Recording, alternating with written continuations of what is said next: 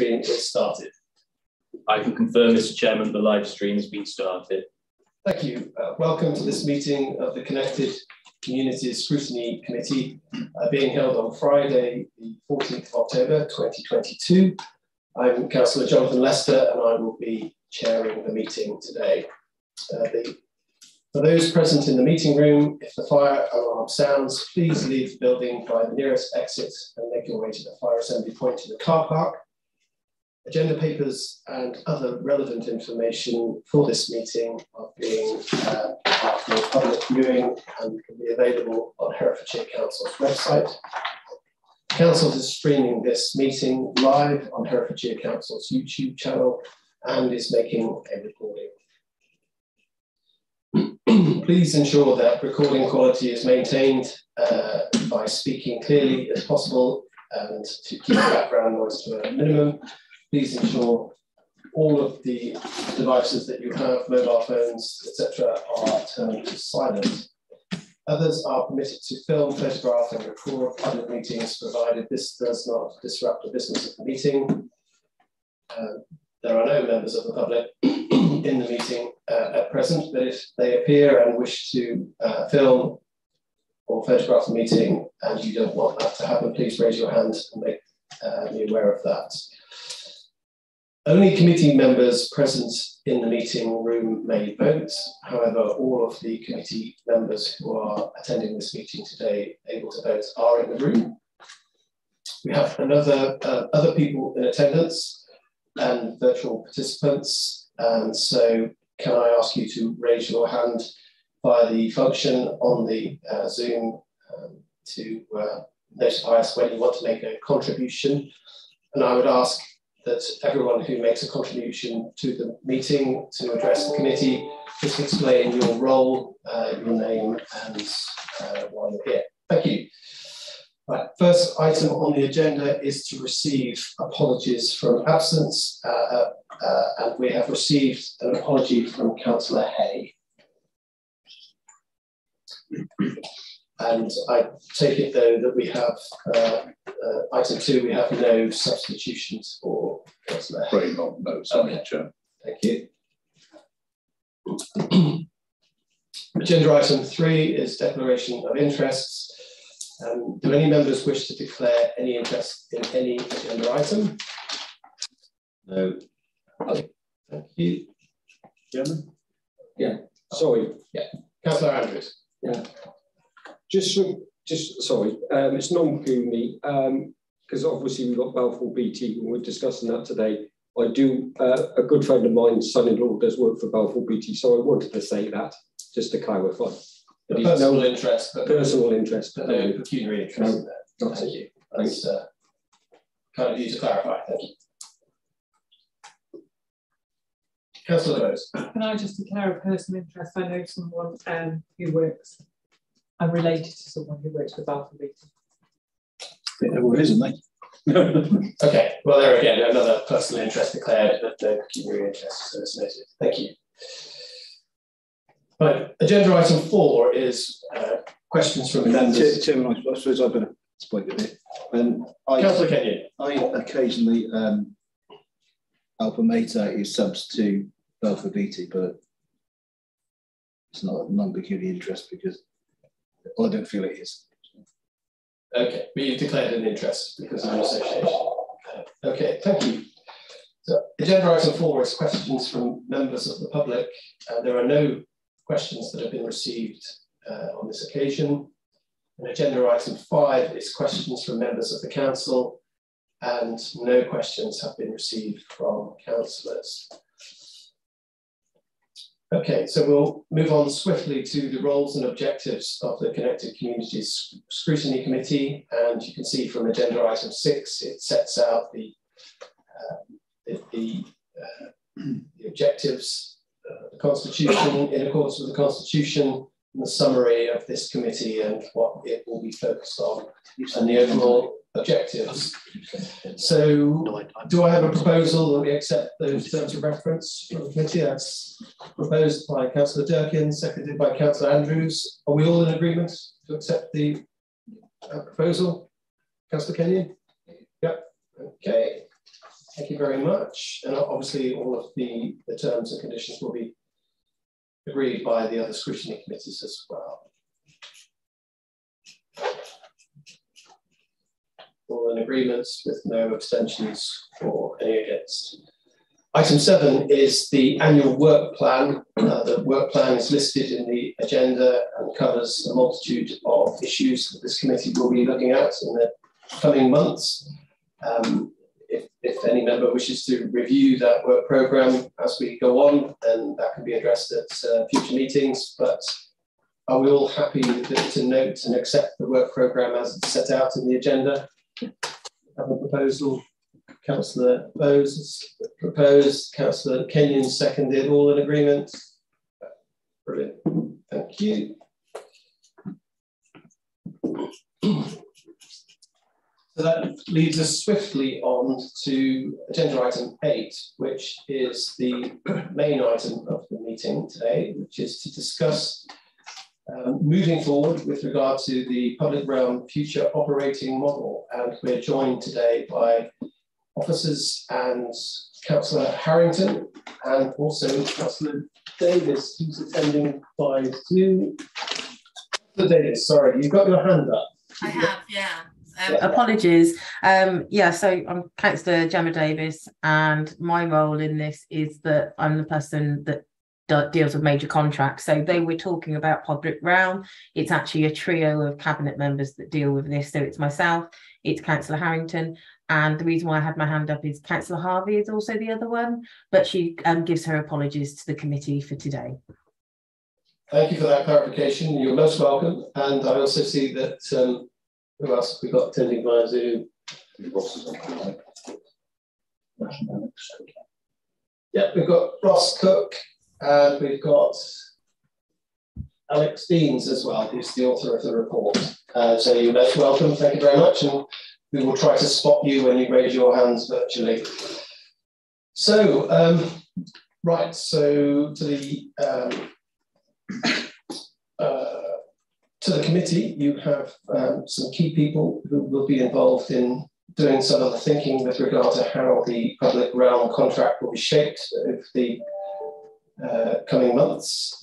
So I would be inclined, unless anybody has any objections, to crack on with the questions that we can ask officers and Councillor Harrington. Sometimes we have presentations, but I think the presentations end up having questions fired at them, so we might as well just crack on anyway. Unless you want to just... but what I would just say is, Councillor Harrington, did you just want to... quick intro. Just a quick intro and just take us through your thinking on this issue, and then we'll start firing our questions at all those involved. Thank you. Thank you very much, Chair. So we obviously have a contract, a public realm contract. Currently it's with Balfour Beatty, but it's the nature of the contract, not the provider. That's the thing that we want to discuss. We had a 10-year contract which started in 2013, which was able to be extended by a certain amount of years every so often on performance. We thought this was the right opportunity, the right time to review the contract to see if the model is correct for us. So this is not a pro or anti-Balfour Beatty thing. This is a model right for Herefordshire. How do we work up, what will work for us in this county and the circumstances that we are on now. And so the work that Alex has done at the request of Councillor Davies and myself and officers is to look at the options that we have moving forward, to see whether or not we would change things, do things differently, or stick with what we've got. That's basically the gist of it. Thank you, Councillor Harrington. Right, okay. Would anybody like to start with any question that they may have?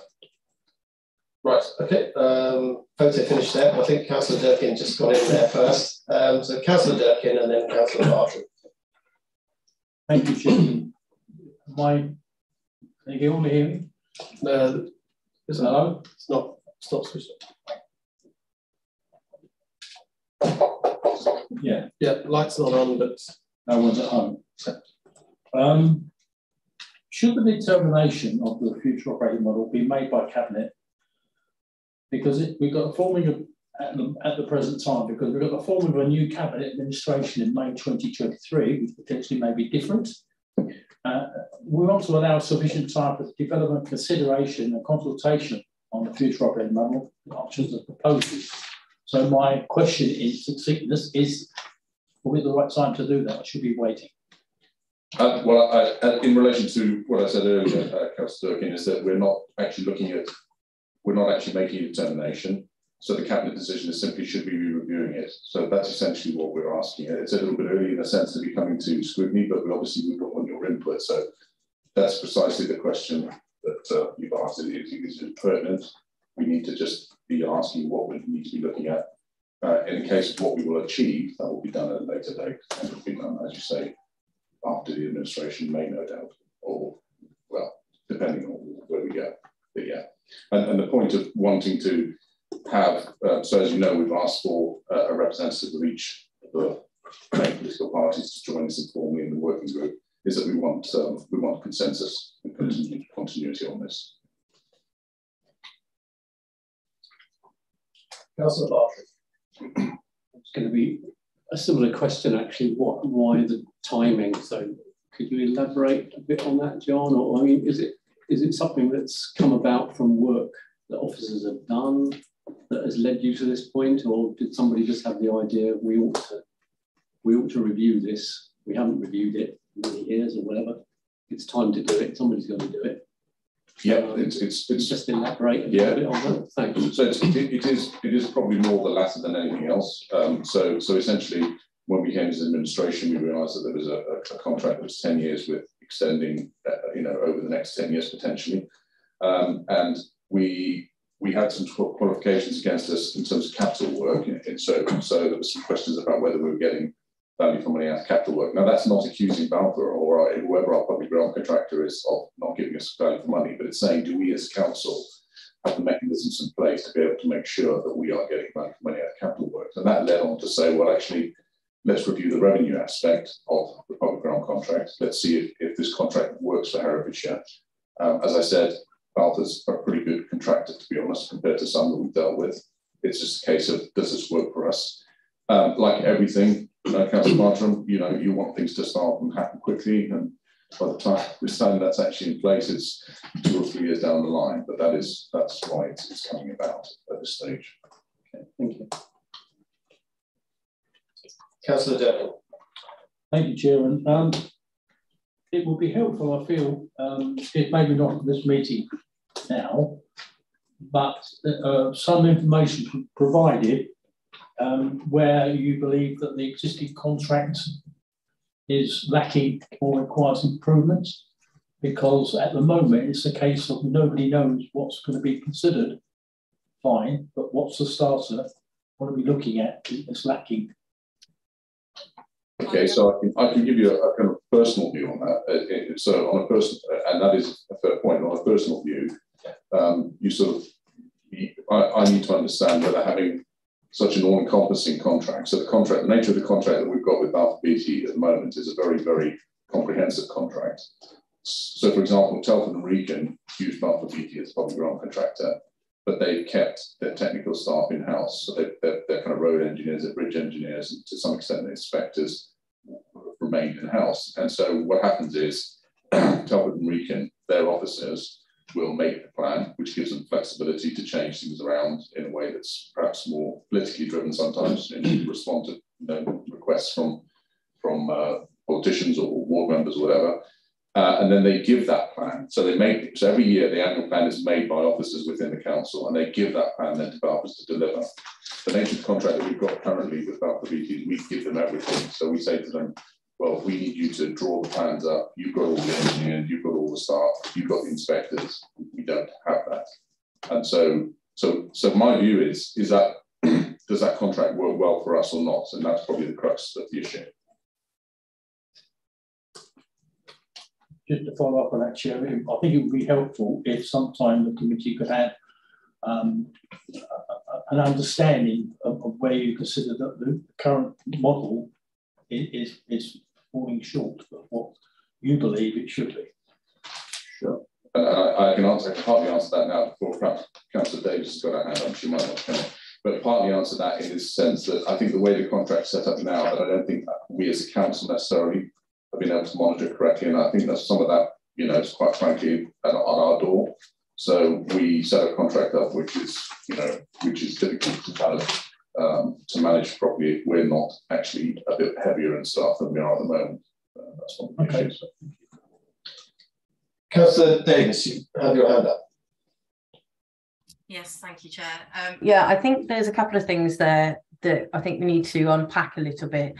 So firstly, regarding the contract itself. So if we consider that within the first couple of months of being in administration, we asked for a review to be undertaken by PwC into the contract and contract management. I believe that the previous administration also asked for something, but from a slightly different angle, which was, is the contract fit for purpose? So there were two different angles here. As you're aware, and I think it's been in a number of cabinet meetings, it's come back, the reports have come back to say, actually, the issue here is around our contract management and how we are able to manage such a major contract. So that piece of work is undertaken, and now you know, you'll see new officers in the room. You'll also see some of the new plans, which it may be really advisable to come before the committee, from what Councillor Durkin was just saying, for you to see some of that progress. But I think that further part of it is that now we have, in a sense, got our ducks in order. It is absolutely appropriate that we look at the contract. If you think about how long ago the contract was signed, the objectives, even from a really wide perspective of, now we're considering, you know, used to be once in a 100-year floods, we're getting probably every year at the moment. Actually, it's right and proper for us to look at those and say, actually, those objectives that we had at that time, are they still the right objectives for what we require now in Herefordshire? I know from all of the members that are here that you will have probably the most complaints from people regarding public realm services. And therefore, that's why we're reviewing the contract. Now, it may very well be that we review the contract, we review what the public realm covers, and we say, actually, we think this is right. Councillor Harrington and I would say, we think that there are parts of it that don't work as well anymore. And actually, do we need to have another look at what they are? So, for example, you'll see around compliance and our OPIs and our KPIs, so key performance indicators and operational performance indicators. If you look at some of those, we're consistently hitting 100%. So what you would say is, well, there's no issue here. Well, what actually we should be looking at is, are we asking the right questions in the first place? And I would really like to pass over to Mark Averill to explain about the contract mechanisms and when it's appropriate for us to check. So we know that we've got things such as contract extensions embedded within the document, but we also know when that contract would come to an end. And I think it would be really helpful for the committee to understand that. To go back to Councillor Durkin's original question, is now the right time for us to do that? Maybe if we had the timeline and you could understand that timeline, you would see that it's absolutely right and proper that we do it now. So if it's with permission, Chair, I think it would be quite helpful for Mark Averill to take over on this bit.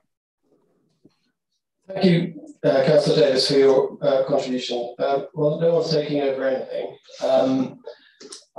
I've got people asking questions, and I think your contribution has really set the scene, and I really appreciate that. But I'd much rather have the Scrutiny Committee ask the questions of the people present rather than stray into a presentation. If those points become relevant to answering the questions, then I think that would be really, really helpful. But it wasn't for the presentation, Chair. Sorry, it wasn't about the presentation. It was in response to Councillor Durkin's question around times, and the two things weren't recalled back. Yeah, I appreciate the point that you've made, and I think that's really helped the committee understand that. But I've got people lining up with their questions, and I want to try and get that flow of question and answer going, please. But thank you for that. That's set the scene, and I think that's really helpful. Can I come in on that particular point? Yes, please. Ask your questions. Just to follow up on what I was saying earlier, I've got no objection to any contract being reviewed. I think it's right and proper that it's reviewed. But if we're going to be scrutinising, we need the information. Things like what Councillor Davis said, the PricewaterhouseCoopers review recently. That would be very helpful for this committee and other information from the other parties who have reviewed it.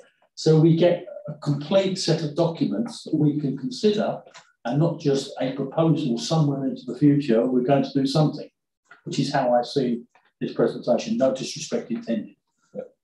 Okay, thank you. Councillor Kenyon, you had a question, and then Councillor Bose next. Oh yeah, I've got a question. I've got a few actually. So if people want to take them down relevant, if they think they need to jump in, please do. I'll just kick off with operational stuff. Who actually checks the operational stuff, and at what stage does the council actually check the work that we're paying for? In terms of the technical checking? Yeah, there's a problem, there's a hole in the road, someone's gone and fixed it. When does the council actually go and check that hole in the road? So if it's something that a subcontractor's done, like, I don't know, so utility companies come in, we've now got a street works team which got permitting team will go and do it. But in terms of the work that will be, the nature of the contract is there's no one to check it on Herefordshire Council side. Okay. So I think that could be an issue. There isn't regular checking. Do you want to come in on that? I'll just throw before you do that. The Zoomers at the moment, they're zooming around Herefordshire, or Hereford certainly, and they're causing all sorts of problems, and we're finding them further down the road. Yeah. Well, that's much better system, because what we've got there is we've got street works. So we've got a permitting team that's come in for the first time ever in Herefordshire about 2 years ago. So we've got an actual dedicated set of people. So Zoom and any utility now have to pay a charge and slot in to when they're going to do things. And we pay people to go out and have a look at that work. Not always automatically. I don't think it tends to be on responding to. Sometimes it's done as sort of ad hoc, but mostly responding to complaints. But that's slightly separate from the work that Balfour's doing. Yeah. So in terms of who checks the work, Balfour Beatty's contract is framed in a way that Balfour Beatty are checking their own work. So they have a business management system and a management system that sits behind all of what they do. So they're very process driven. Their supervisors will task their operators in the morning. The operators will go and do the work. And then as part of the Balfour Beatty normal part of the business, they will go out and check a proportion of that work. No, get that. How much does that cost us as a council? So that's included as part of the cost of services. Balfour Beatty every month submit to us an application for payment, and as part of that application for payment, we will also go out and look at elements of work that are done on the ground, and we also use the technology system they use in terms of looking at the before and after photographs of work that's done. For a small sample of the works to make sure that what we're paying for is what's been. Let's get that, Mark. So who is who? We. Who is we? So we is the contract management team that sit within my directorate.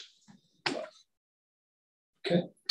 If I can just come back on that, Councillor Kenyon. Yeah. The issue is, as far as I'm concerned, and the nature of the contract is that we don't have a huge amount of Herefordshire Council Herefordshire Council technical staff going out to check work. The nature of the contract is that we rely on inspection and performance from Balfour's. That's something that the committee needs to consider as a model, or otherwise.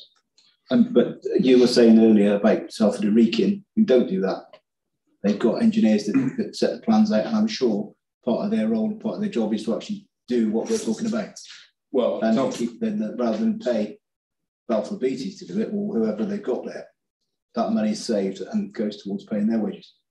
Well, they won't be paying it to Balfour, they're paying it to someone else. But yes, Telford Wrekin, the way that they do things is that they kept a lot of their technical staff in-house, or all of their technical staff in-house. So they'll make the plan up for the year and say, this is what needs doing, these roads need doing, these ditches need doing, and they give it to Balfour and say, you deliver it. They've also kept their inspectors. So they've got their own road inspectors and street inspectors, which are in-house. So they'll go around and they'll check the work that's being done by whoever the subcontractor is, in this case, Balfour Beatty. And just to say, I don't think they're doing a bad job, to be fair, but we need to look at different systems going forward, certainly, and stripping things out. To me, it's a bit confusing, and I'm sure Gemma will have a bit to say on this. You know, we've got the rubbish that's collected from our houses. We've got a company that comes in and does that, but we pay Balfour to do the bins and the littering and that sort of stuff. Could that be stripped, or should it be stripped out of the contract? Is it what they do, or can we get someone to do it privately within Herefordshire for a better price? You know, this is the sort of thing we need to look at the contract. Yeah, absolutely. So that's exactly the issue. Is that the contract was a very broad. It was very comprehensive contract, and Gemma will answer this better than me, but it was a very broad, comprehensive contract that had all sorts of things in there, including public rights of way and traffic regulation, order team or traffic management team, which aren't traditionally always in big public realm contracts.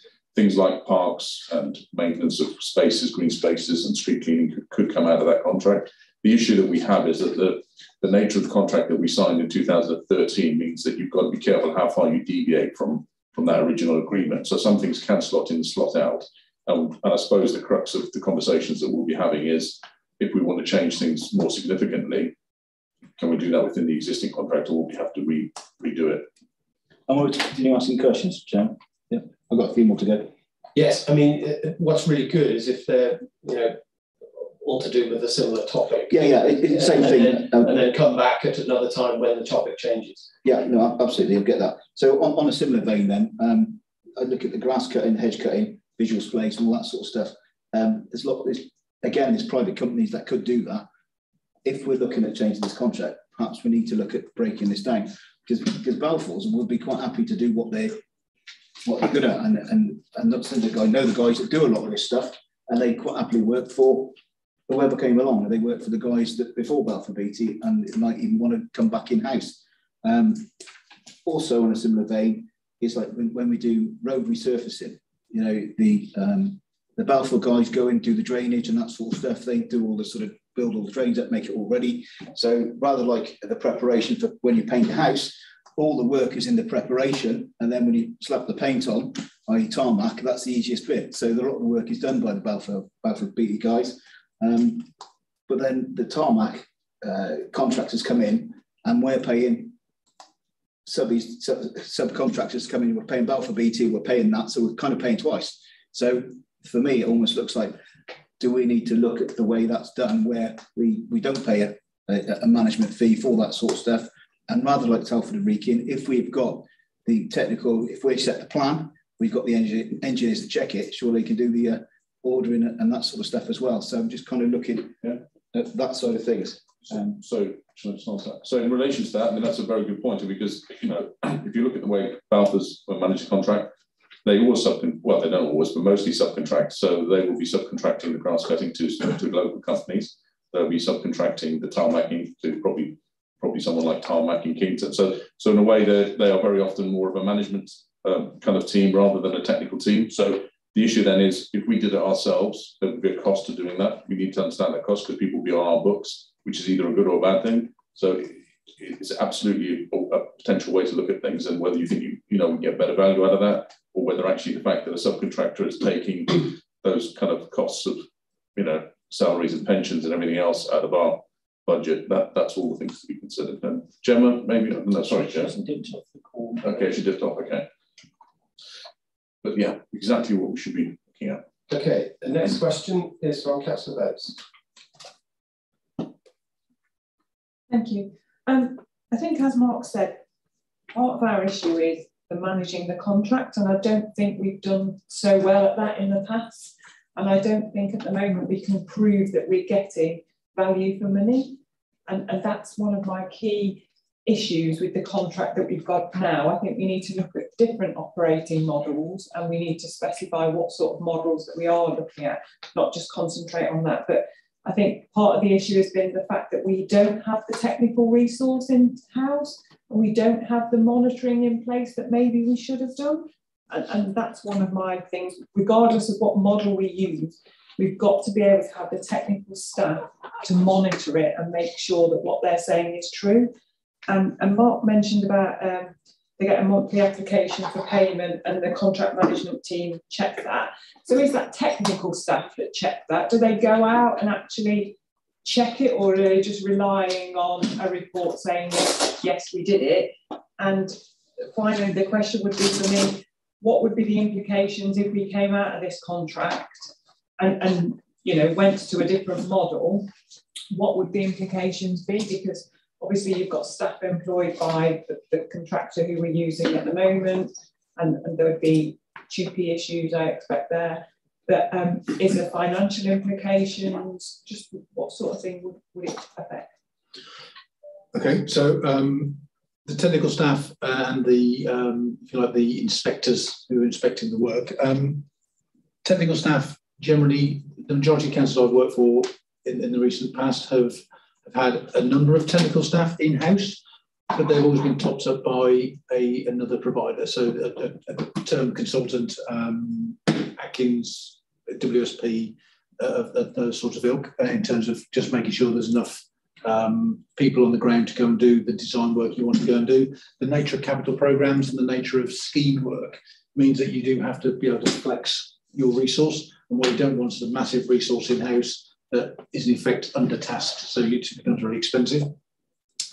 When we go and look at the application, so the application has two aspects to it. We need to make sure that the numbers are correct. So we pay, if it says £1 million on the bottom line, does it all add up to £1 million? But we also then go on site to check to make sure that the work during the period, we'll go on site, the CMT team members will go on site to look at works in progress, to see what we're up to see where we're working, and to make sure the works that have been ordered have been undertaken. When we do the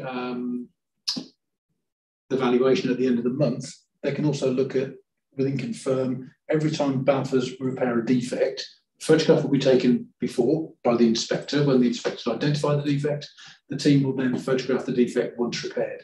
So they can always, if they've not been able to see that particular defect, and that's on their audit track, they can look on the screen to see the photograph of the repair. I've used that elsewhere and it works really well in terms of being able to see the quality, etc., etc. As long as you've given the operatives training as to don't stand 50 yards away from it when you take a photograph, stand up fairly close so you can see what you've actually done.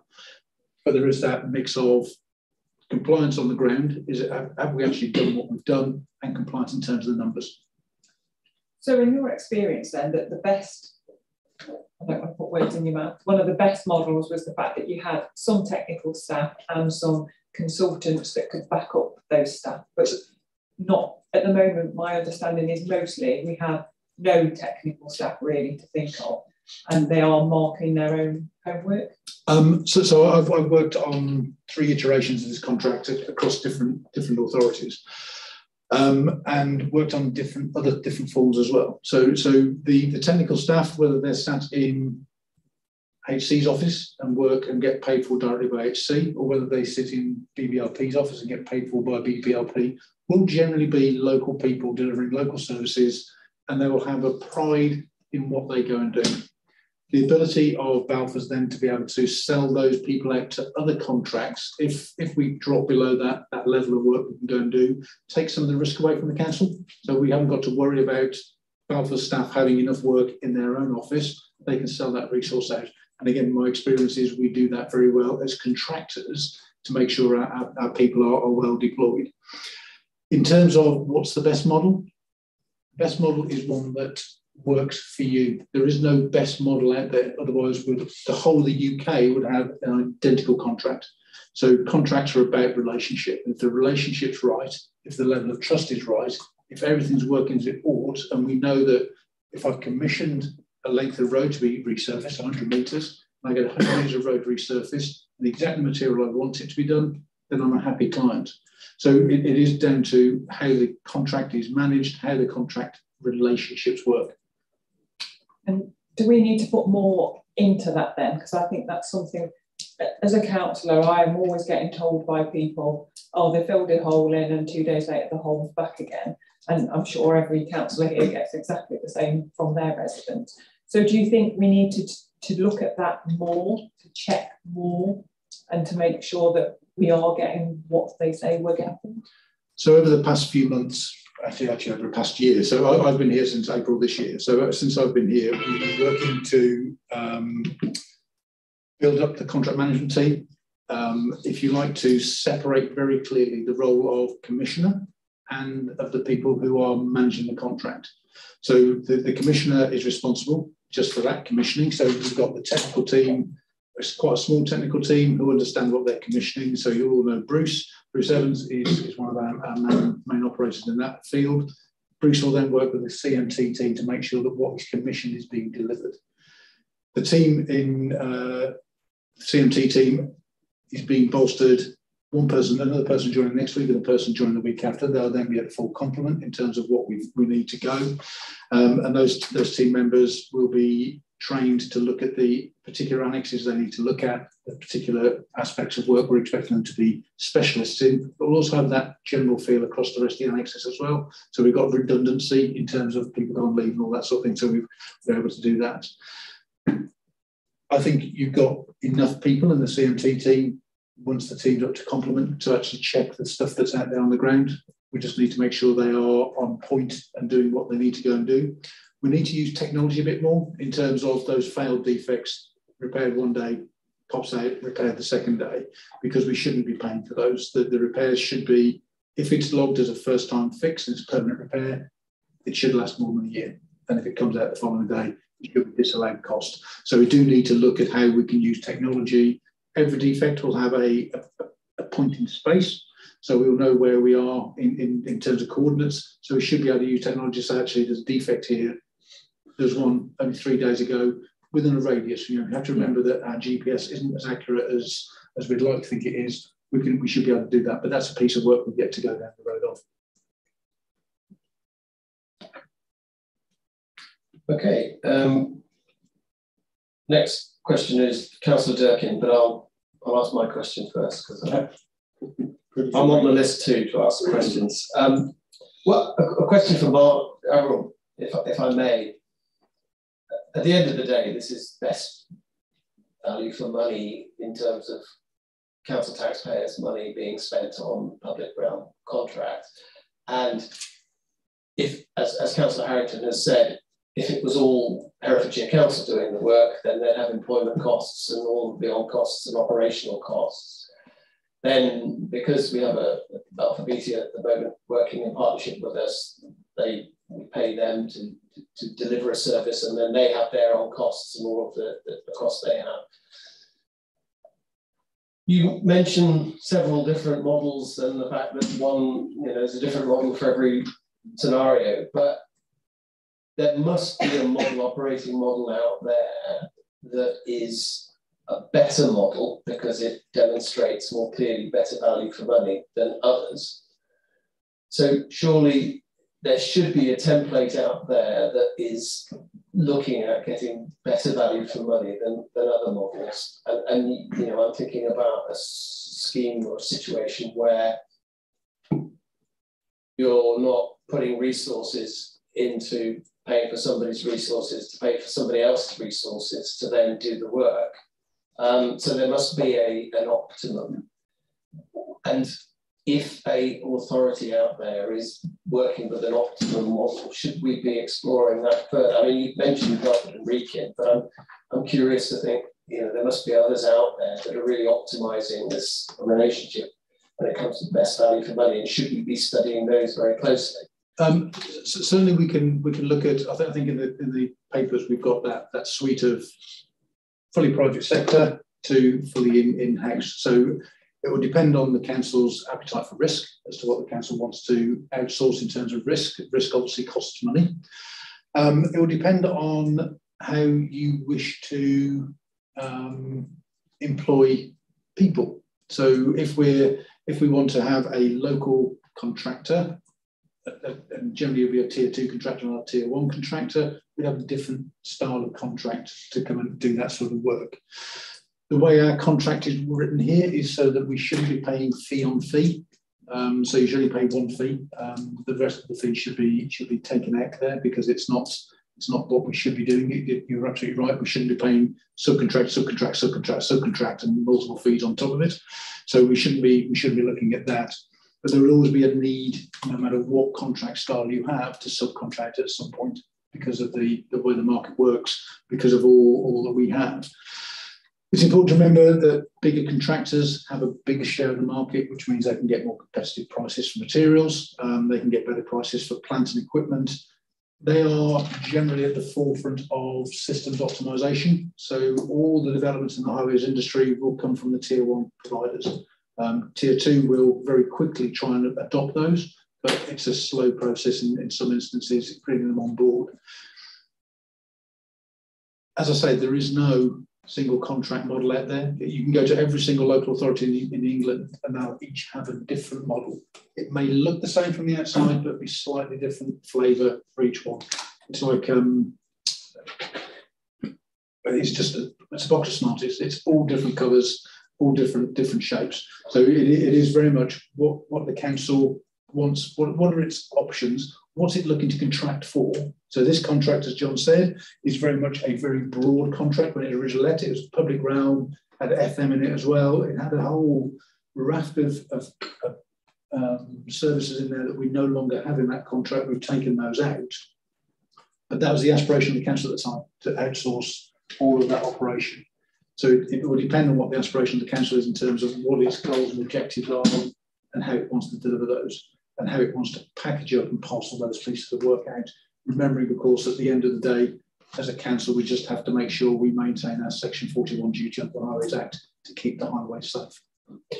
And with leading on from that, when you say certain things have been taken out of the contract, and I think the public rights of way and traffic regulation orders, council's brought that back in. And those are pretty clear, different direction decisions. But do you think there's the possibility with an operating model moving forward that there can be greater flexibility so that whoever our partner is, if we have Balfour Beatty or operating, we can suddenly change gear if we need to address certain issues that arise, rather than have a situation where you just deal with those issues and we'll deal with these issues? Because there may be, we know historically we've had some emergency issues, and I'm thinking about the Mortimer Bridge and the Fountain Road, where there were major issues that suddenly were sprung upon us, and it raised the question: how do we deal with that, and how do we deal with that most expediently? And so sometimes you can't account for these situations, but is there a flexibility that we could have in a future operating model that can allow us to react to events that then that the arrangement is open enough for us to react accordingly? So again, we can contract for anything. It's just how you end up paying for that element of work. So if we're saying to our provider we want 1,000 men somewhere on standby, or women on standby, yes, that can be arranged, but there'll be a cost to arranging that to make sure those 1,000 people are always available. One of the nice things about working with a tier 1 contractor, and I've worked again with a number of tier 1 contractors, in emergency situations, they will always pull the stops out because they've got the ability from a national perspective to pull in resource from elsewhere. So unless you have something like the winter of 2009-10, where the whole of the UK was completely covered in snow, generally local authorities and local contractors, we can do things together to work better together. So we can move salt around the UK. We can do all those sorts of good things that if you were to operate as a sole entity in a very constrained way, that would make it quite difficult to do that. You wouldn't have those partnerships to be able to rely on and lean on in terms of getting extra kit in, extra equipment in. Your resilience would decline as a consequence, in my opinion. Councillor Harrington, you wanted to comment? Thank you, Chair. Yeah, so just a couple of issues. So a couple of different issues in relation to Fountain. That's a good example, because there we've got the further complication of capital works. So our contract with Balfour Beatty is obviously a revenue contract, but we have in the framework that we've got, and Councillor Davis will know more about this, but we've got the ability to not tender for things openly, but to use Balfour's to do our capital works. And I think one of the complications we had was that when we came as administration, we had that question of whether we were not getting, because it's important to be clear about that. It's not a question whether we're getting value for money off someone like Balfour Beatty or whoever our public realm contractor was, but if we could demonstrate it. And we couldn't demonstrate it necessarily at the time. And that caused a complication at the time that was difficult. And that did add to some of the problems that we experienced over Fountain. In terms of, as Mark was saying, generally in terms of a big contractor like that, where the value lies, of course they can do things that are probably a lot cheaper in some respects. They add a service charge onto things, or they take a fee for doing things in the contract.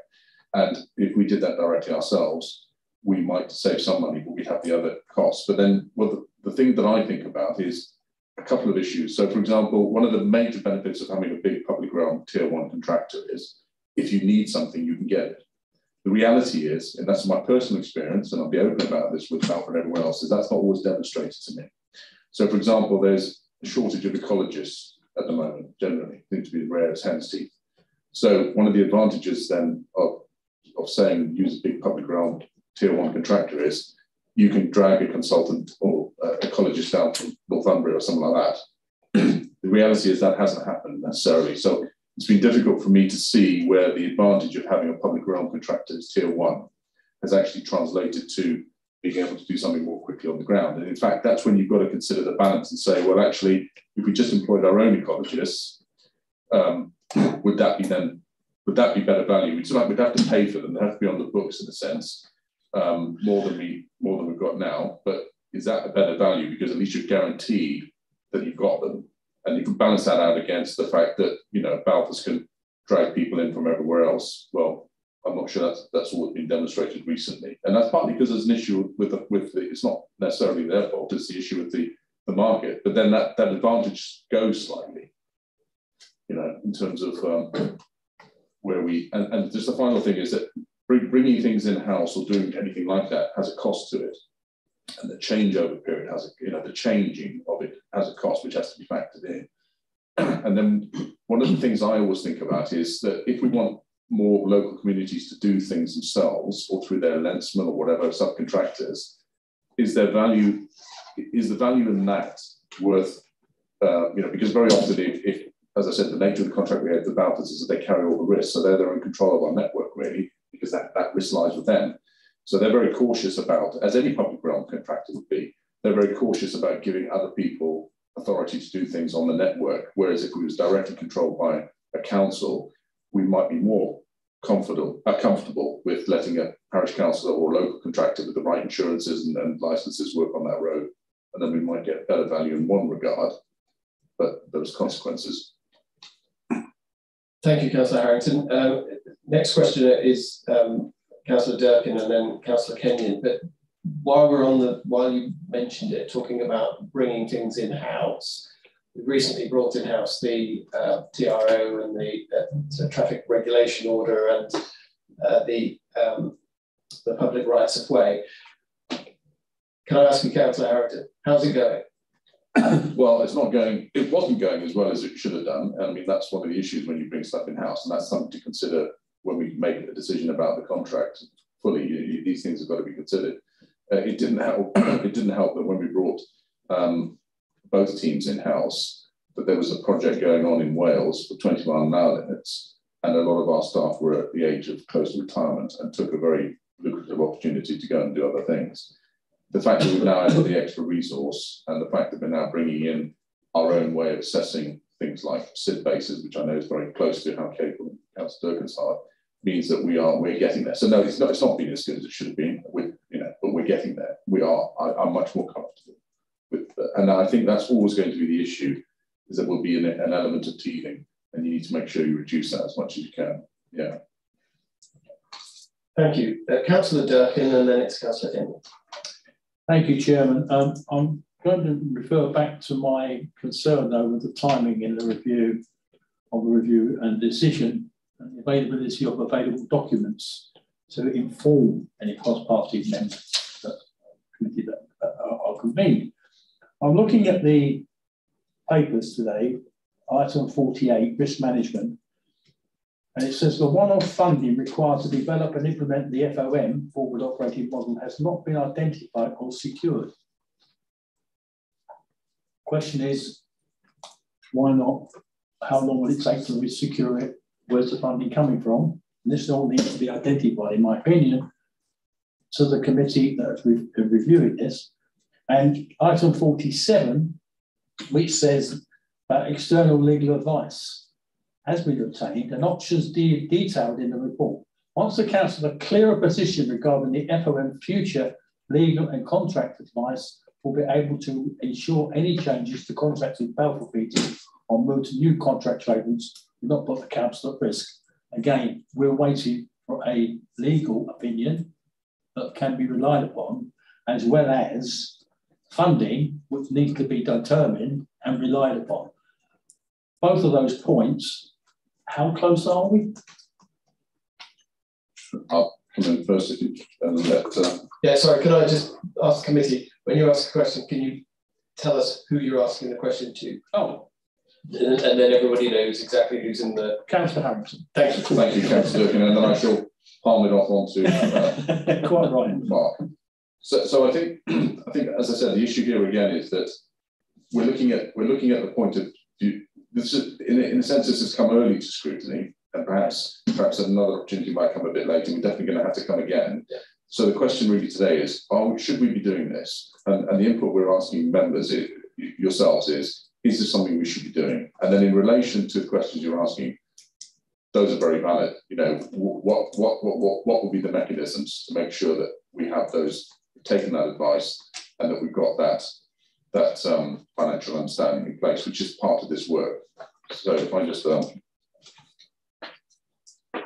Thank you, John. So as we look at the cost of delivering any of these sorts of pieces of work, the actual cost of delivering this programme will depend on the style of contract we choose.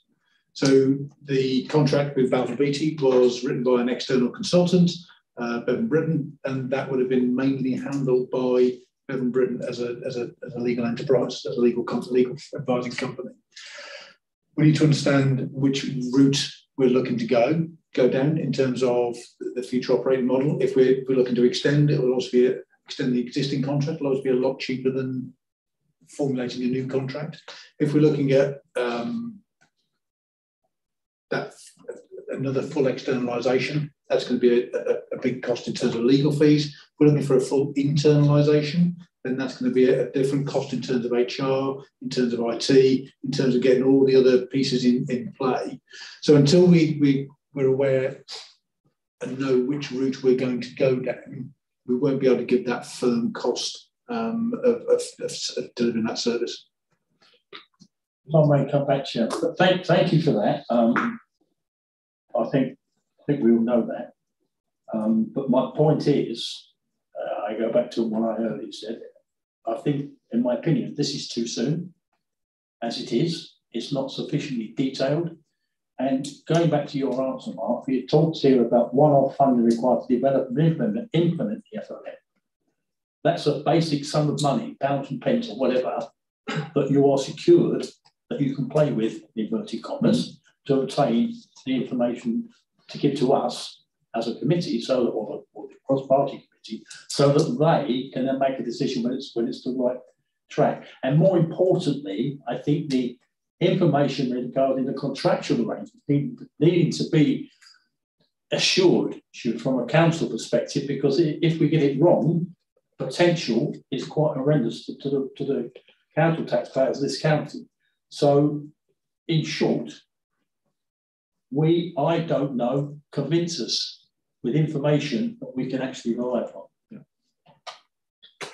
So part of the next phase of works, we'll be looking at the various models and coming back with a cost to the council of the various models of how we deliver them, looking at a standard basket of services and then effectively operating those as the different contract types to give you that assurance of cost, recognising that if we're looking at full flexibility, it costs more than a standard, very, very rigorously programmed service.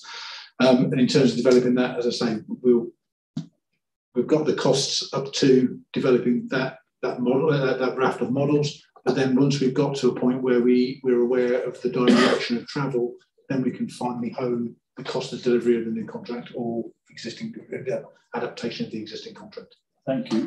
If I may, Chair, just to close down, this is to you, Mark, and to Councillor Harrington as well. Hear what you say in a report here, and I can't bring it to hand at the moment. Oh, that's over here. Item 2 of 48 talks about May 23, no result on the first of any decisions. That would be unfortunate. If there's good work to be done, let's make sure that it's done. Irrespective of party politics, as it were. If we're going to get value for money for the residents of Herefordshire, let's do it, and let's give the full information up front so that whoever makes the decision in the Scrutiny Committee to get back to Councillor Harrington it's gold plated. It's there. We know what we're doing. That's my concern at the moment. Is we seem to be running out of time, and it would be unfortunate if all the hard work that's going to be done between when this was put together and March, beginning of March, if that was to disappear in a filing cabinet somewhere, it would be unfortunate. Thank you, Chairman.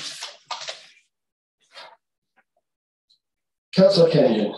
Thank you, Chairman. So, Balfour Beatty, good or bad, I mean, we need work doing, they do work. We need services doing. And they're a business at the end of the day. They want to make the most amount of money they can. Right? I'm a businessman. I want to make the most amount of money I can. And that's what they should be doing all times. We need to make sure we get value for money and we pay the least amount of money so our money goes further. So it's finding that sweet spot. And that's what we need to do, is find the sweet spot. And I think this is hopefully where we're trying to get to. Has anybody asked Balfour Beatty if there's some services they particularly don't want to do? You know, ask them. There may be something they think, all right, we're not making the money on that, but we do it, or we could be done cheaper by someone else locally. So it's going to ask that question, speak to them. You were talking about risk earlier, Mark, and that risk is like tier 1, tier 2 and all that sort of stuff. But what I've seen in practice is gritted. Grit is a great example. We never know when we need to grit. It's all dependent on the weather. What I have seen with Balfour Beatty, it's really good practice. The guys that work on the roads in the day, if they go out gritting in the night, they then don't start until later in the afternoon. So that's that flexibility. So I think that's a really good thing that Balfour Beatty provide us with. Otherwise, if we had to pay people to do the work in the day and at night as well, the additional costs would run high. So that's a really good thing they do. So that was like more of a statement than a question. We talked about Price Waterhouse earlier with scrutinising and that sort of stuff. That, as I understand, might be wrong completely. Tell me if I am, because I like to be told I'm wrong. Every time I'm at home, I'm told I'm wrong. That was about the money. It's not about the work.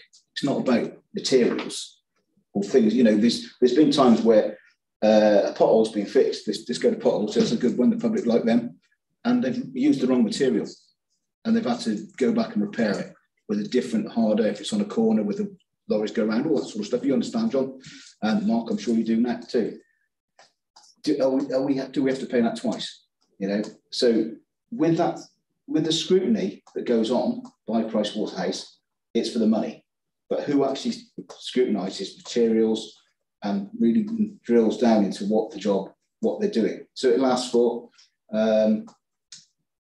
what was it? Tracy, down in your ward, the Belmont, the bridge was made. I think it was done. It could have been done with wood. It was guaranteed for 10 years, and it was done with like a plastic type of wood. It's guaranteed for 20 years. You know, what are we getting with the materials? Who's looking at those materials that are being used? Because once you put liquor paint on something, it looks really sweet. If the plaster's going to fall off the wall in a few years' time, perhaps not so sweet. So who actually does that type of work? And the final thing from me, Paul, I'm going to use a crossing in your ward. I'm not sure what went on with that, but I think Balfour BT, they got their own national Balfour BT to come and do the job.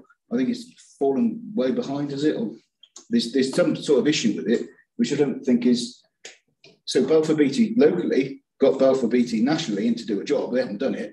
So who's responsible? Who's responsible for it being late? Because at the minute it's temporary lights there. I might be wrong, Paul. That should have been finished before September, before the term started. So who's responsible for that?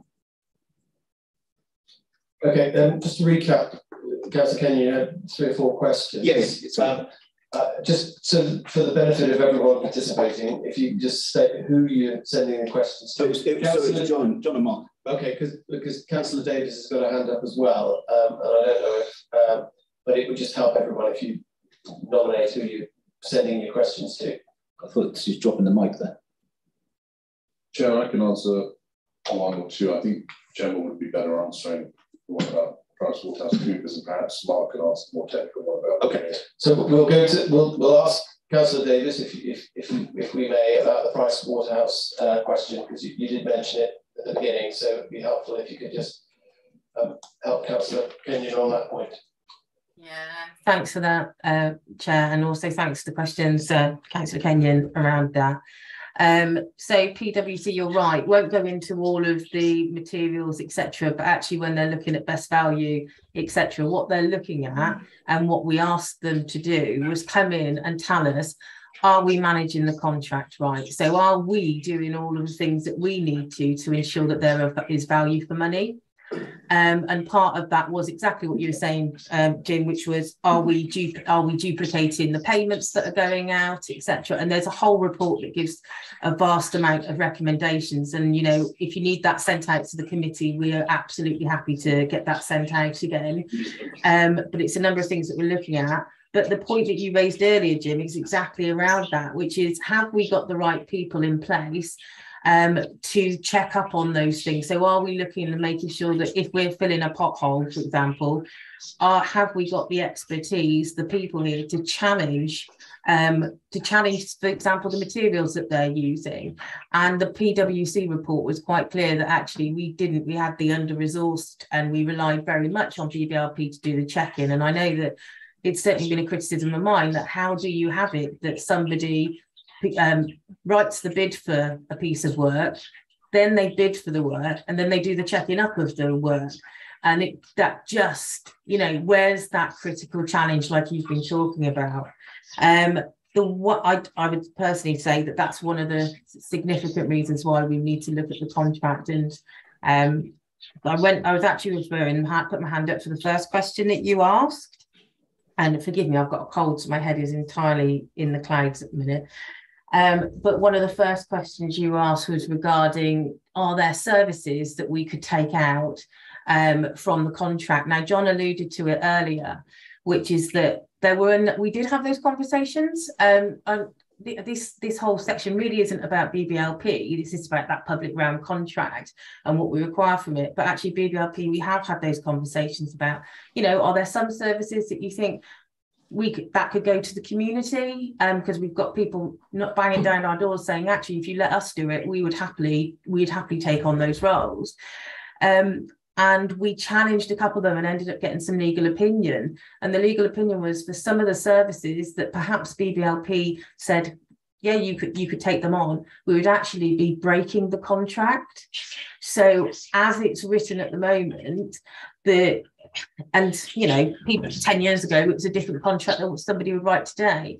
But that degree of flexibility about removing things and adding things in, our clear advice from council was that would break the contract. There were a couple that didn't, but actually any further than that, we would be breaking the contract, which I guess is why we're bringing this and saying, actually, we need to have a full review. And if there are services that we need to remove and it's going to break the contract, do we make that decision and make sure that we've got that degree of flexibility written within the contract to be able to change that for both us and for the contractors at different times?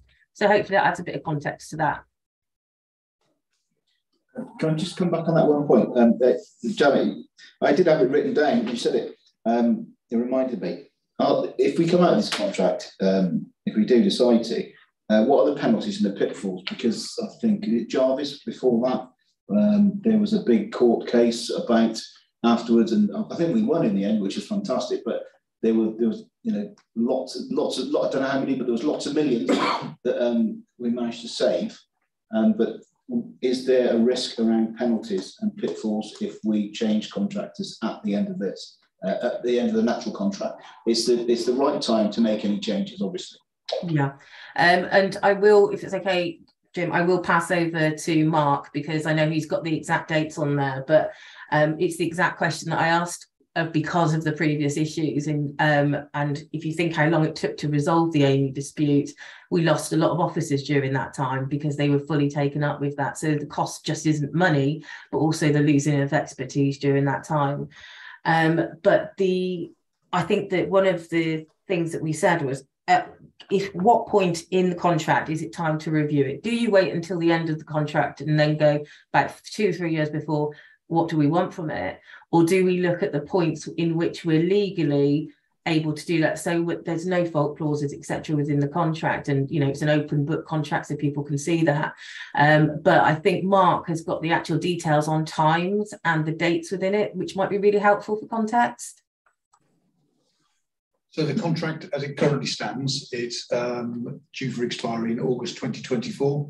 But we are working to look at the BBRP have got an application for 2 years further extension. So we're looking at that extension request at this moment in time. I can't tell you whether that's going to happen or not, but we are looking at that and reviewing that at this moment. So if there's a 2-year extension, is there an opportunity there to potentially take some things out of it or is it a complete extension of the original contract from 10 years ago? So the contract is the contract. We can't vary the contract anymore. So the advice we had was that if we were to try and vary any further, then we're at risk of an overdue claim. So any contractor that may have bid for this work was put off by the scope and scale could actually come back to us and say, actually, no, what you're delivering, we could have gone for. We have a claim against you against lost profit. So that's a risk the council isn't willing to go down the road of. Thanks, Mark. And just when the contract started 10 years ago, whatever it is, I do remember a lot of people that worked for the company before were TP'd across, but there was a lot of uncertainty as well. So I think for everybody, we need to make sure we get this done. If there is an extension, we get this done in plenty of time, so everybody knows what's going on. Everybody's got an opportunity then to decide whether they want to go across or stay where they are, whatever. So time, right ahead of time, for me, would be a big thing, because people are really worried and upset and concerned about losing their jobs. Yeah, absolutely. And for us, as I say, I've been on both sides. I've cheated people to out and I've cheated people in to a contractor, and communications with staff and with interested bodies, because you've also got contractors operating locally who also want to be able to carry on a relationship. It's all really important to them because it's their livelihood at the end of the day. And what we don't want to do at any stage in a contract is lose good staff.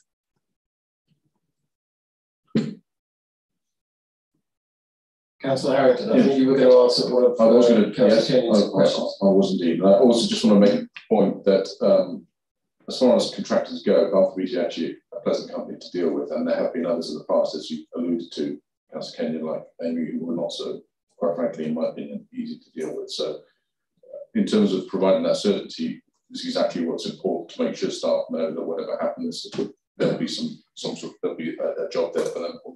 For example, we took Crown in-house. Not only did we bring staff back that were previously Heritage Council, went to work for Balfour's and came back to us, some people who were actually employed by Balfour Beatty's came across to us. So that's critical to make sure that we give full notice, and any decision will take time, and that will make sure that everyone's had that opportunity. Just to pick up on the WSB, sorry, on the issue about St. You asked a specific question around St. Mary's. So that's capital work, not revenues. There's a slight difference yet again, but the issues there were that we wanted to do that quickly because it was identified as a need to make sure it's done quickly. The responsibility is that the county council makes those decisions and takes advice and direction from the local parish council, and we also checked with the entire settlement, and the response came back that they were supportive. Balfour Beatty then got that contract because that was the quickest way to do it, through the framework agreement. They then got WSB to do the design work, and unfortunately everything just takes forever because suddenly there's a shortage of traffic lights, and suddenly there's a shortage of this and so. And there was a further issue that original design had a tree coming down, which we weren't prepared to tolerate as a cabinet member or ward member, so that took a bit of redesign. But yeah, there are always those issues that complicate things further. And one of our jobs is to go back and to check, and this is what we are doing, to make sure that their subcontract WSB, who they tend to use for their design work of anything, that they didn't see, that they foresaw everything. There wasn't something that they should have foresawn that they didn't. And so that work is always checked, and it will be checked in this particular case. Thank you, John. Just go back on that. I mean, there are some businesses that if they go over time, there's penalties. Perhaps if we're looking at doing something like this, on the end of it, they'll swing in the tail. We should be saying, well, if you don't do it within this set period, we want a percentage back. And I think if we did that, well, it would certainly sharpen the pencil. They'd all be on it. For one way, because no business likes losing money through time. Yeah, and to be honest, those mechanisms exist now, and that's what we did at Farnhope, and it's what we might be doing here. Well, we will be doing. We'll be reviewing the work and see if there's anything that could be avoided. Okay. Sorry, Councillor Andrews, did you want to make a comment, and then we'll go to Councillor Bowes? Yeah, thank you, Chair. Yeah, regarding Councillor Kenyon and obviously the crossing out St Mary's School in Nuggledine, how could we say it? There was a lot of work done. There was a lot of things coming back and forwards on that. Mostly what concerned me as the ward member is communication. And this is the biggest thing I think most of us had, or literally every ward member gets, is communication from who and where. It doesn't automatically come to us. It goes further afield. So it does frustrate us because obviously we're the point of call for parish councils and everything else. So regarding with that, and obviously they had the contract, they knew the timescale, things went wrong. Hopefully that's going to be looked at. I think it will be looked at in greater detail, but it is communication that we all need. That's more of a statement than a question. But if I can hop on the back of your question, asking Mark with your experience at different authorities, I think, especially in my experience, members of the public, they just want the problem solved, and then they don't know whether it's the contractor or the council, and they don't know who to ask, and they don't know who to expect communication from. So bearing in mind the communication issues that can arise with these things, what operating model, in your view, would be a good one to increase better communication? So if I take the two other instances of this contract I've worked on, in Buckinghamshire, Ringway Jacobs were contracted to deal with all of the on-contract comms. So everything comms-wise for the contract was dealt with by Ringway Jacobs. And we had a comms team. They did the name of Gritter, follow a Grit on Twitter, all the good stuff you'd expect of a contractor, and working with their teams, because at the end of the day, it's not the comms that fails, generally, it's the people feeding the comms that fails, because you can't communicate nothing.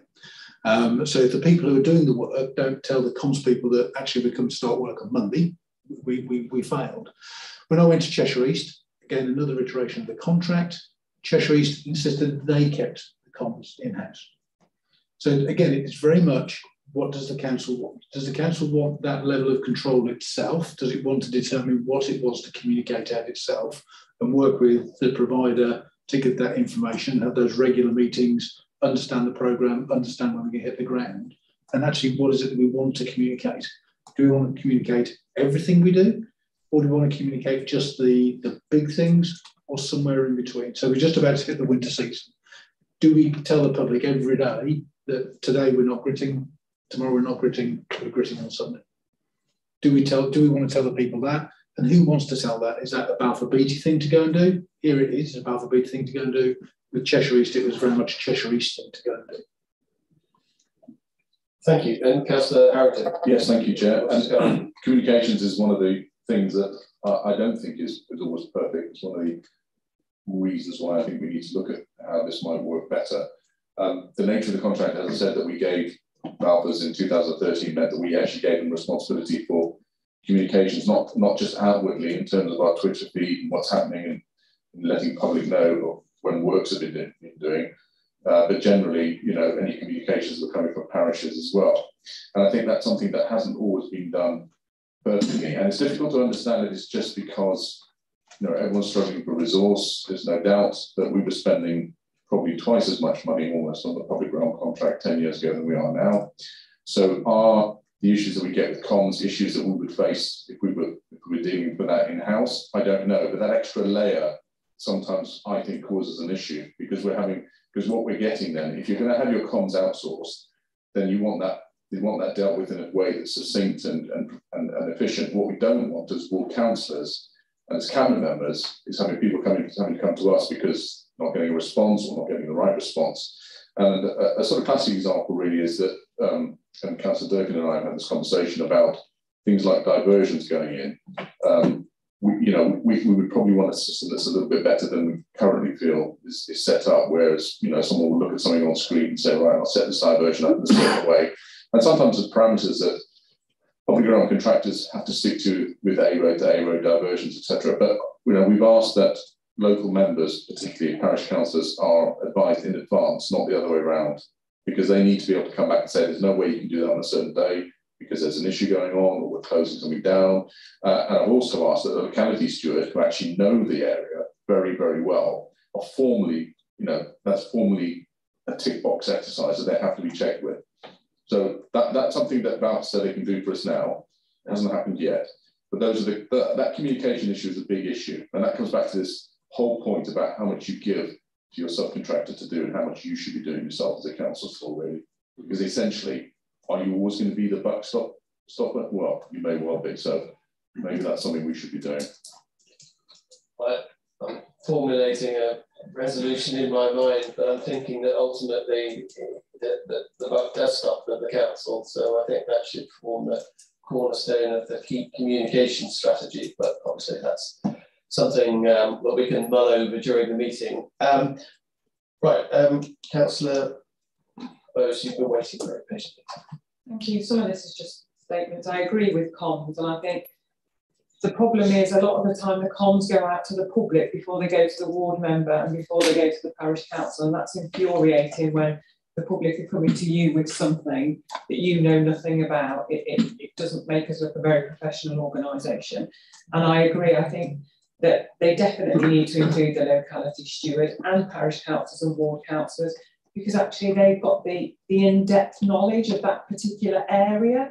So it's all right looking at a map and saying, oh, I've done it this way. But as you say, it could be that there's a school event on that day and, you generally know, I'm not saying we know it all, but we know what's going on. So I think flexibility, as Councillor Kenyon said, is important. It is great, the fact that you can have somebody working in the day and then they can go out and do gritting and then just go in for work late. That is a really good operating model, that you've got the flexibility there, and I think that's key, and that probably does only come with larger companies. In terms of value for money, I still think where the confidence is a big issue. I think the public aren't confident that we're getting value for money, and it's not always easy for councillors to defend that, because we probably don't have the information either. So looking at the operating models going forward, these are things that we need to consider, and I think now is a good time to start doing this. And the key would be giving us the opportunity to review the different models that you're looking at, because I don't think, based on this document, we've got enough information, as Councillor Durkin said. There isn't enough information to scrutinise it and say, oh, we think we should go with this, that or the other. We haven't got that. So that next stage is key. Parish councils, my parish council in Belmont is absolutely fantastic, and I couldn't praise them enough. They are very, very proactive. They do lots of work that maybe sometimes should have been done by Herefordshire Council, but they do it quickly. They have a handy person. It's all done to a very high standard in consultation with our locality steward. There's a great relationship there. And I think sometimes the parish would like to do more, because they actually get frustrated that, oh, it's going to take so long to get Herefordshire Council to do it. We've actually got the resource and we've got the funds. We'd rather do it ourselves and in some cases do a better job. Sorry about that. But so I think the key is giving us the information. Let's look at the different models, your suggestions, so that together with costings. But also, I wanted to say there are great people working for Balfour Beatty, and just on the last 2 seconds, I want to praise my locality steward to the hilt, Natalie J, fantastic, great ambassador for Balfour Beatty, always available to come out for meetings with the parish and myself outside the working hours, always makes an effort. So there are some really good people that work for Balfour Beatty, and I just think we should up some of them as well, because they work really, really well. Thank you. Thank you, Councillor Bowes. On that point, with a future operating model, do you see an opportunity to enhance the role of the locality stewards, Councillor Harrington? Well, it's interesting because, as I said, Telford can have street inspectors and road inspectors, but I don't think we necessarily had that ourselves when we were operating in-house. And then when Balfour's took over, they were the ones who brought in locality stewards, who were essentially inspectors in reality. I mean, they, the brief of their job was to inspect. So I suppose the question I would ask is should that inspection be, should Heritage Council own that inspection? Is probably the point I've raised before. Would it be that constructive tension that you want? And as other people have alluded to, Balfour is actually a good firm to work with, but is the contract right for us? And is the correct constructive tension there? So one of my questions is, should inspection service via locality stewards come back in-house, or come in-house, I should say, because actually, as I said, Balfour's actually produced locality stewards in the way that they are now. But they are highly effective. They are a very good point of contact with the public. They have a huge amount of knowledge. And I think there could be more value. Perhaps they could do some of the smaller jobs, because technically at the moment, they are supposed to be just inspectors, but of course they might, if there's an overhanging branch, jump out and start sawing away at that branch just because it saves trying to get someone to come out. But as inspectors have said to me before, halfway through, an hour's worth of chopping, you think, actually, should I have done that? If we can factor in that they may do some of that work in the future, and give them the time, the ability, and increase our offer around that might be something to think about. Thank you. Councillor Durkin, and then Councillor Kenny. Can I come in on that point? Oh, yes, please do. Sorry, Councillor Durkin. I'm coming in on that point as well. Oh, right, okay. Well, apologies. Thank you. This is primarily for Mark, please. With regard to what you were saying, the locality stewards being brought back into the house potentially, I'm aware that we are in the realm of the contractual issues here potentially. But looking at item 48, line 7, which talks about a lack of interest in suppliers and in new contracting opportunities. A way that the inspections could be done would be with an external contractor directly employed by Heritage Council. Has any work been done with regard to testing the water if there are contractors out there who would be interested in being a local contractor in addition to the main contractor that we have at the time? Because we've got here just a management issue of lack of interest in suppliers. Do we know that there's a lack of interest, or has it been tested, or can it be tested in preparation for more information coming forward to inform the cross-party committee going forward with regard to the FOA? So in terms of that being a risk, there's always that risk. Commercial companies will look at an offer and they will really rigorously analyse what is available for them in the market at that moment in time. And it may be actually company A is bidding for 4 different offers at the moment. And this contract here may be the best fit in the world for them, but they've committed so much resource into those 4 bids. This one's a no-go. We can't go for it. So we need to make sure that if and when we go to market, whatever time that is, whether that be 2028, 2042, we make sure we go to market when we know that the players we're looking to attract are in a position where they can come and contract with us. Because you don't want to be putting an offer out that actually, if you put it out next year, I'd have loved to have done, but it's too soon for us. We're doing too much already. In terms of that, another contractor looking at our inspections, I would have to ask the question, why? Simply because we have, all of you have concerns around the quality of work undertaken by our current contractor. We then move on to another contractor that we then have to supervise and make sure that contractor's doing the job right for the other contractor to go and repair the things that he said are wrong. So it's about making sure we get the right mix and the right blend of contract.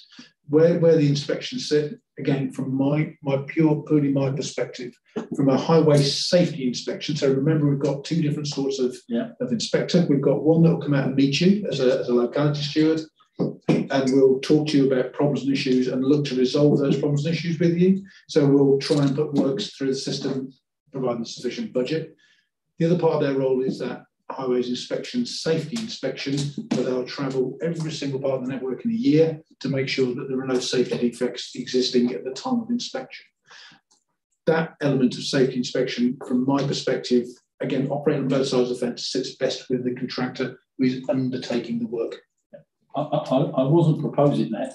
I was extrapolating the discussion that Councillor Harrington was having about tasking Balfour Beatty currently stewards to do in-house, whatever the proposal is. It's just that I'm just extrapolating. So thank you for that. So I can take it from what you're saying. There's been no market testing, as it were, at the moment. That's fine. Thank you. Thank you, Chairman. You kind of stole my thunder a little bit there, Mark, but hybrid locality stewards could well be a good thing, but it could well be a good thing still with Balfour Beatty, because as John said, you know, I reporting a branch that's overhanging when you can have a saw with you, saw it out and get out of the way.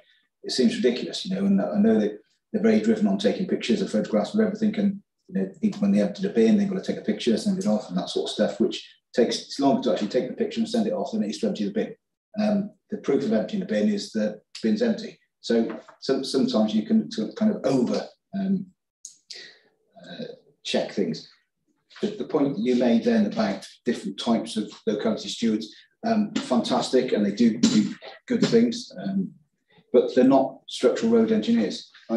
From working, helping out and subbing on the roads when they get done, with the gangs, you've got a supervisor who'll come round, you've got a Balfour guy who'll come along, or the gaffer's coming, you know, sort of thing.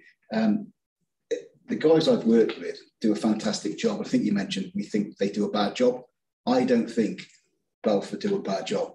I think sometimes communication's broken down, or it takes a long time, or people can't understand why I could do that in an afternoon. Why the hell haven't they done that sort of thing, you know? So let's clear that occur.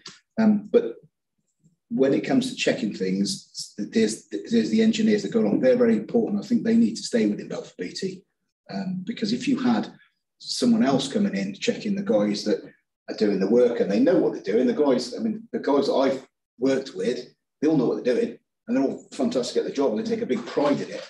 And I think that some of them were Hereford Council before, and you know, and that they jump around, and that whatever happens in the future, they'll jump around, they'll stay. It's what they do, and they're very good at it. But there's a difference between locality stewards and engineers that go out and check the work, because they actually know what a little bit more. So that's the point I was trying to make. So in terms of that level of supervision, so if we were to build a road from Hereford to the centre of Wales, we would have generally have the style of contract where we would have our own clerks of the work. So they would be responsible for going out to check. We'd have our own section engineers that would go and check the setting out. So it really is about the scale of the work we're doing as to whether you have somebody internal, be that BBLP or Hereford, or whether it's an external because you brought them in for a specific scheme. So we need to make sure we check things in the right way. We need to have that audit check, and we need to make sure that those people doing the audits are doing them properly. So there is always a need for checkers, and it's a moot point as to where they sit, depending on the style of scheme we're working on. Just to come back on that, if we were going to do a road into the middle of Wales, probably get Wales to do it because they're very good at building roads. Councillor Harrington, you want to do it? Yes, well, they've got a lot more money to build roads, James, so that's why they are. But yes, so the point you made is absolutely valid, and exactly the same point that Mark made. I don't know how the inspections would work, how we would do things. I think there's two issues, as Mark said. There's first of all the operational stuff. So it really may be better for someone who works directly for subcontractor to be checking on Cat A's and B's and saying, right, that definitely needs repairing. The issue is, the issue I have then is that constructive tension to make sure that someone's coming across in a broader sweep and saying, yeah, but I don't think the quality of the work done there is acceptable. Now, that would be difficult, in my opinion, for the subcontractor's employee to come back on them as aggressively, or not aggressively, not the right word, as constructively tense as someone who worked directly for Heritage Council. At the moment, we don't have those technical people going out checking broadly. So maybe it would be a combination of the two. I agree. Can I ask or explore, when considering a future operating model, I mean, looking at the council's budget this year and the budget work that we've got to do and the challenges that the budget will create. In the past, the council has provided services, I'm thinking of sign making, things like that, operations like that. In moving forward with a future operating model, is there the scope to pick a model that could potentially be a source of income for this council? I'll answer that, and I'll also ask Ross Cook to come in on that, because it's something that is hard to make money. So on a particular point of the making of signs, we did have in Herefordshire a depot under Herefordshire Council, and previously I think under Amy and Jarvis, that made signs up. Balfour's, when they took the contract on, got that responsibility, and they decided it was more cost effective for them to order signs from somewhere else. I do think that's somewhere that we need to think about. Well, actually, if we brought those in-house and we did it ourselves again, we could probably reuse materials. We could probably do things quicker, because one of the issues we always have is if you order something, it takes a week or 2 weeks to get it done because you're having to come from somewhere else. It's brand new. We're not able to reuse things in the same way. And the most important thing is virtually no one is doing that at the moment. So suddenly we would have value, because we could say to Gloucestershire or Morganshire or Powys, use our sign shop. And that's a way that we could make some money. Yeah. And Ross, I'm just sorry to put you on the spot, but that's sort of thing that, yeah. Thanks, Councillor Harrington, and afternoon, everybody. Apologies, I missed the end of the question, so could that just be repeated? Yes, I was making a point about the operating model, and if we chose an operating model that had the potential to create a revenue stream for the council, the example I just used, and Councillor Harrington has expanded upon, is sign making. Yeah, thanks, Chair. And for me, I think all options should be on the table, and I think this goes back to where our expertise is as an authority, but also where the skills in the county are as well. So not just with this contract, but any services that we provide, that if we're looking at those and thinking that we could probably do more if we were able to sell those services either to other local neighbouring local authorities or to other sort of private contractors, or vice versa, whether there's certain things that we think we're not so good at. I think that's certainly a model we should be looking at anyway as an organisation. So certainly in my area, I've been looking at different services that we do provide that do have a commercial element. Things like giving advice to food standards, sort of, food operators. There's different things that we could be doing to provide and enhance services to those businesses, and that would cut across this model as well. So certainly one thing I think we should be looking at. Thank you, Ross. Right, okay, just to pause for reflection really for the committee, just to think about the type of recommendations that we might want to be forming out of this discussion, which I think has been a really useful discussion so far in teasing out some of the issues. I'm sure that there's other things that we could be focusing on as well. But at this stage, has anybody got any thoughts about what recommendations we could be putting forward? I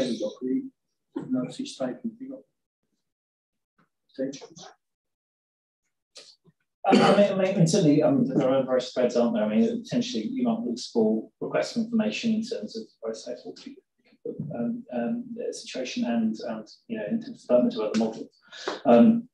So that would potentially be a request for information rather than a recommendation to the executive as such. But I think the one recommendation that you would mind to make potentially was around the communication strategy and taking more responsibilities and authority for that in consultation with the party stewards, with parish councils and councillors in formulating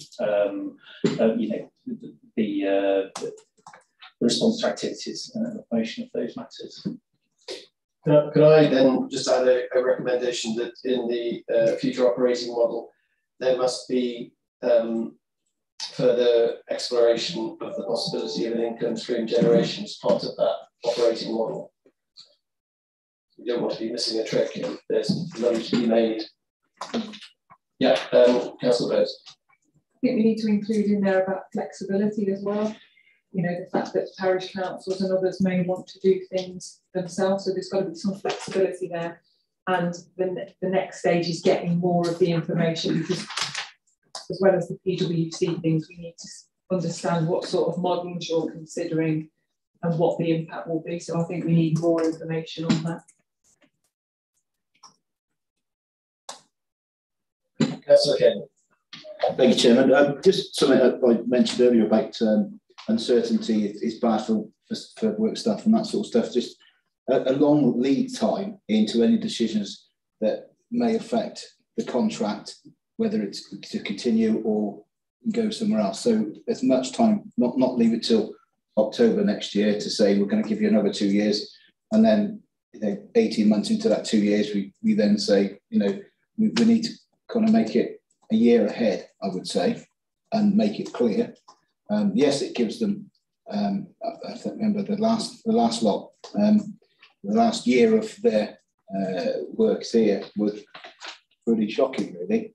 I do remember writing a 10-page thing and all the reasons why they shouldn't get the new contract, and then they kind of did all them even more than last year. But if you give them advance time, they can plan as well, because all businesses need certainty and they all need to plan. Remember, Balfour Beatty Living Places is a business that wants to make money.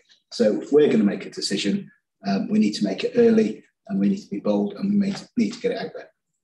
So would the recommendation be that in making decisions about the future operating model, it must be made to give interested parties sufficient time to the timescales must include sufficient time for all interested parties to be aware of what those alterations or changes might be. Yeah, absolutely. Yeah. Okay. Any other? Oh, Michael, thank you. Chair, yes, thank you. But just to give some kind of summary as well to help assist the committee, I just noted that there were some key areas that the committee drawn up, which I'll just to frame this slightly, but also as prelude to that, just to remind the committee that in drawing up its conclusions, it can make observations and conclusions. It can request further information as far as it wants to keep the matter under review, and it can make recommendations to the cabinet, and their matters then be brought to the cabinet. So that maybe you can distinguish between those two things, or the things that you want to document as your key conclusions. You don't necessarily wish to gravitate to cabinet. But I think in the consideration of this issue, the committee has raised issues, and amongst those that have just been referenced, about how the options are being drawn up in relation to the new contract. And the committee has been asked in the officer recommendation to endorse a working group as part of that, the council are already doing. And the committee has referenced some of the things that have already been referenced, but including, I've noted, whether or not the option should consider locality stewards being brought back in-house, consider the extent to which the council is front-facing in communications with the public, how an operating model may allow greater commercial opportunities for income generation. An example was given to the making of signage. The options might consider the possible flexibilities within different models. And also, further to that, how the detailed proposals are being drawn up and brought to Cabinet. So I think within the report, there is a proposal to bring this to Cabinet in the year, but there were questions from the committee about the timing. So just to flag that. And the development of detailed proposals, further to what we've got here, the proposals. And including, another point was the matter of contract management within the new proposals and the particular role that the council may have in the future operating model for its specific contract management, whether that's delegated to the contractor or retained by the council, and the timing of the final decision on the future operating model. There were questions raised by the committee about how viable that is, whether we're running out of time or whether there was plenty of time. And whether or not the committee may wish to bring that matter back to the committee before a final decision is made by the Cabinet on the future operating model. So I hope that's useful. One more point I did actually raise, which wasn't raised by the committee, is whether or not, in consideration of the options, should be work to look at other local authority models. I think this was briefly raised in the question, but it might be a matter that we should look to conclude that might be useful for the council to do in consideration of the option. I hope that might be useful. No, I think that's very useful. Thank you, Michael. And getting more examples of practice. I mean, I take the point that Mark was saying earlier on about it's what works for you, and there's no optimum model, and it's how you want to tailor make it to your needs. But it would be useful for this committee, I think, to see other operating models, because I think this matter should come back to this committee. Whether it could come back to this committee before everything may change in May next year is another matter. But certainly this committee should be re-looking at these issues, and having different operating models, I think, would be really helpful. Councillor Harris. Yeah, just on that point, I mean, we are doing that, but perhaps not. We're not said that explicitly. So Alex Deans is going to be contacting Telford this week, and perhaps we can make sure that is done more widely. Yeah. I'm sure that's part of his work, and Alex might want to come in and just explain that element of it, because he's not been taxed at all today. But, yeah. Okay. But he was taxed with writing the report. Well done, thank you. One of the things, though, one of the recommendations we've got in this pack before us is that our committee supports the establishment of a cross-party working group to discuss this matter. I welcome that, and I'm sure the committee does. Cross-party working group, will be good. Just concerned that there isn't much time left in the calendar for that to actually establish anything that's concrete to help us move forward in that short window that we've got before the council shuts down for the election cycle. But one of the things that I think has been mentioned in passing, and Councillor Bowes has mentioned it, so it's something that I'm very passionate about, is that most of my work as a ward councillor is engaging with parish councils. And I'm thinking there is scope here to involve the views of parish councils with a future operating model, because at the end of the day, members of the public, all members of the public use the public realm, but a lot of the issues that arise in the forum that involves the parish councils. And so I think it's really important they have a say as to what future operating models should be there. And I think that I would like that to be one of our key recommendations, because they are at the end of the day on the front line, as it were, and I think it's really important that we hear what they say. Right, so we've got quite a few recommendations there, Ben, I take it, and Michael, thank you for clarifying and adding to those because of the comments that have been made. I'm keen to use every opportunity we can to ask more questions, seeing as we've got key people here with regards to the public realm and the issues that we have to address every day. So Councillor Kenyon wants to come in with another question. Well, no, it was just a point. You mentioned cross-party get-togethers and all the rest of it. I'm not in a party, I'm not in a group. I'm just one of a kind, as my mum says to me. You are. But I would be very interested in sitting in that group because I've got an in-depth knowledge in it. So I put myself forward to that. For no other reason, I'd be a pain in the arse. So, what else about me? Yeah, so that's a fair point, and yeah, that's appropriate. Apologies for the oversight, Joe. Right, okay, so it looks like you'll be welcome at that meeting, Councillor Kenyon. Right, have we got any more lines of inquiry with regards to the public realm contract? I think, as I said, this committee needs to be addressing this matter again once things have moved on somewhat and developed. I think we've raised some really important issues and discussed some really important things, and we've got some recommendations. Would everyone like to see those recommendations? Yeah, Chairman, just to say what I said earlier, I would like to see them. Yes, I don't think this should be done in haste. This is the important juncture we are at, because it could be looking at another 10 years of a contract.